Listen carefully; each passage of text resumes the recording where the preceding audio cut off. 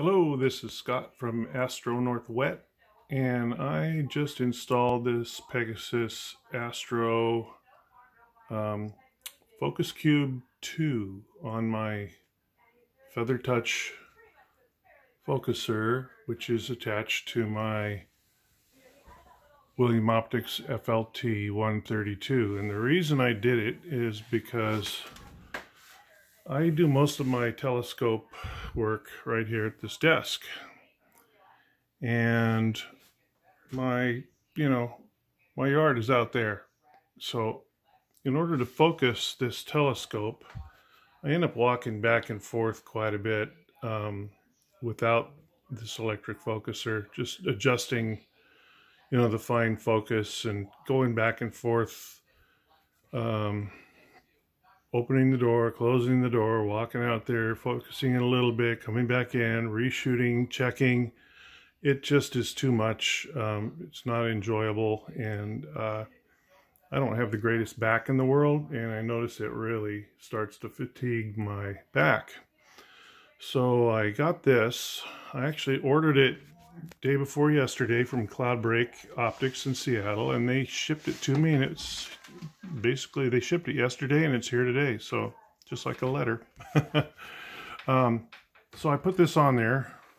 I also got the hand control, so I can still focus it if I want to use the scope visually, because this thing, it's kind of like it's a stepper motor, and so it will not let the whole thing move unless you have the power turned on to it. And if it doesn't have the power turned on, there's no other way to move it other than this control or your computer. So I put it on. I'll try to give you a look inside here, how it's hooked on. It's got a little shaft in there that's got about 1/4 of an inch hole on one end and 2 Allen screws. And at the other end, it fits onto the shaft of the focuser.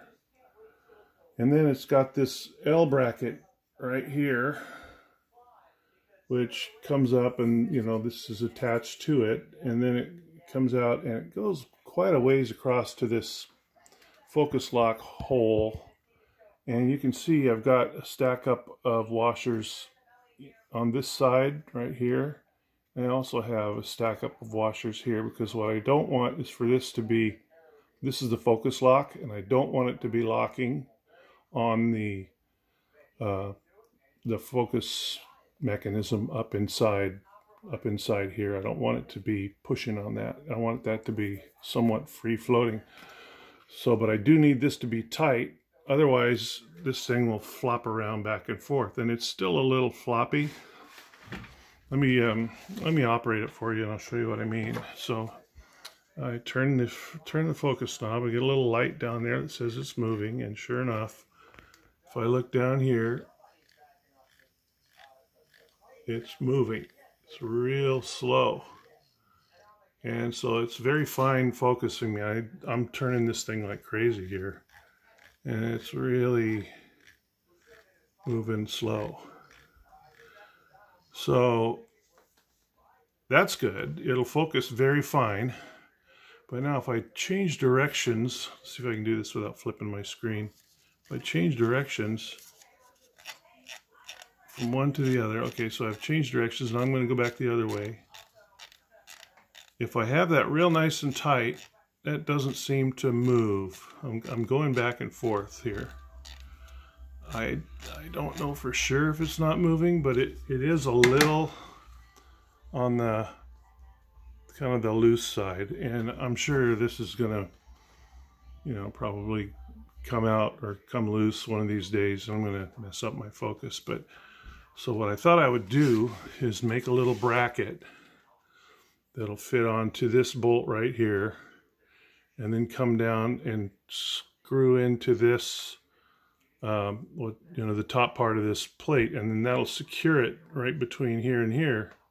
And I think maybe that will be good enough to hold it nice and solid. I might even make it like a little triangular bracket where it comes up here, goes down here, and comes across, and then put a couple of holes in it, because there's some little slots there. I can use these outside slots to screw into that, and then have this be the kind of the third part that anchors it to the telescope, and that should be nice and solid. So yes, it works. It will be a little floppy, but I think it'll work okay. Even as it is, I think it'll work okay, but I just think stiffening up this whole wobbly mess here and that's just in the bracket, really. I mean, you can see it's tilting the whole bracket all the way from inside here. So it does need to be firmed up, because I think that'll affect your focus if you're doing auto focusing real time, with a mono camera and filters, and you're switching filters and it's changing temperature and the thing is moving back and forth. I could see that both being problematic, and also eventually working this bolt under here loose after a while. So it'll be something I'll have to check every time I use the telescope and make sure that's tight. But so there it is. I mean, it's on there. It'll save me a lot of walking.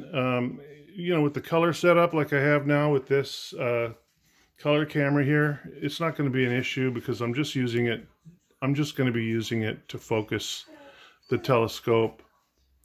Eric wants out. I just want it to focus the telescope and be able to do that from my computer screen, so I don't have to walk back and forth, and so I can just get oh, what's the matter, Eric? You want to go outside? Huh? All right, let me let him out.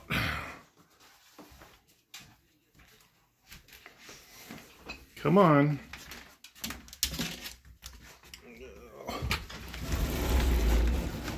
Go on out. Backyard's a mess. Gotta get that cleaned up. It's been a long winter. All right, so that's the video. I hope you liked it, and I hope this helps you if that's what you need on your scope. The reason I got, like I said, the reason I got this was to be able to still focus it while it's on here, and I have not yet loaded up the software for this and gotten it going on the computer yet. I just wanted to show you that it does go on there, and it seems to work okay. So that's it.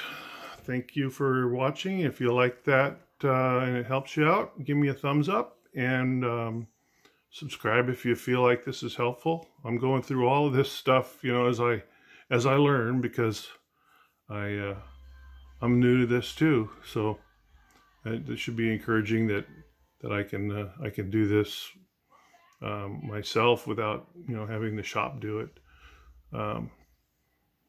For all you other guys out there wondering if you can do things, this is not hard.